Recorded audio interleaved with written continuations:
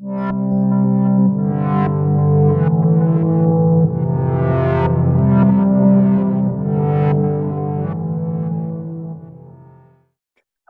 I'm Bretton, one of our MCAT tutors here at Inspira Advantage, where we help students get into med school and other professional programs.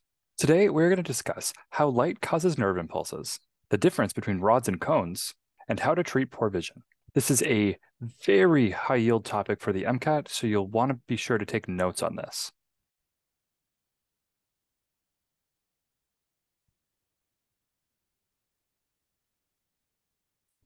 First, let's briefly recap the essential eye anatomy you need to know. Light passes through the cornea, then the pupil, then the lens, before finally hitting the retina. This is the area we're going to explore more deeply today. The first thing to realize is that not all retina is created equally. The most important part of the retina for sharp vision is the fovea centralis, often abbreviated just the fovea. The fovea is within the macula. The reason the fovea allows us to see so clearly is because it is packed tightly with a type of photoreceptor cell called a cone.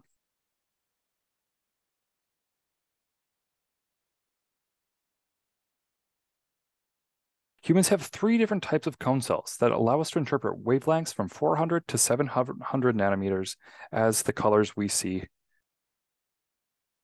Other animals can have more or fewer cones, and thus have an expanded or reduced visual spectrum. While there are cones dispersed throughout the retina, they are mostly densely packed in the fovea. Other parts of the retina have more of another type of photoreceptor cell called rods.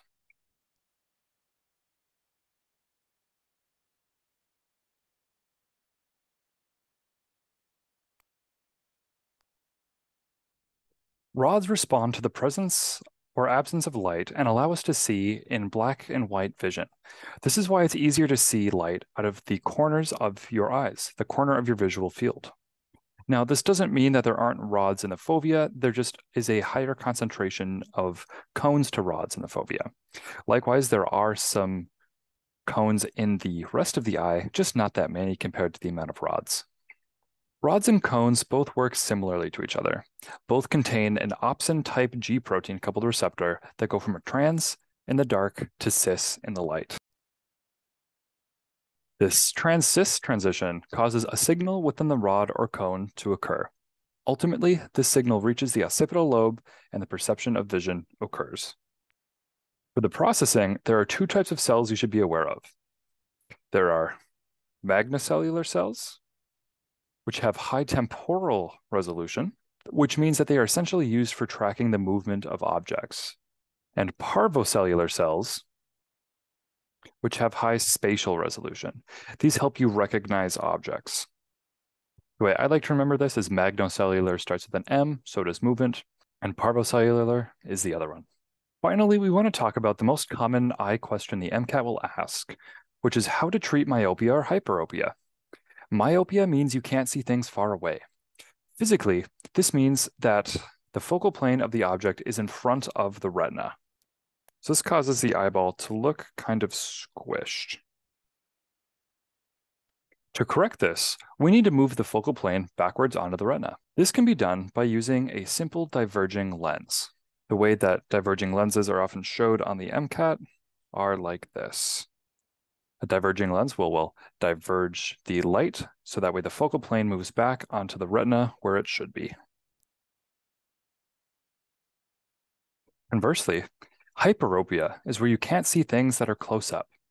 Physically, this is caused by the focal plane being behind the retina.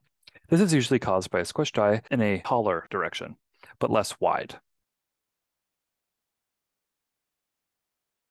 A converging lens can fix this by moving the focal plane forwards onto the retina. Focal planes are usually symbolized like this. Now you know everything you need to know about the eye and how to fix myopia or hyperopia. Thank you so much for watching our video on eye physiology, and I will see you next time.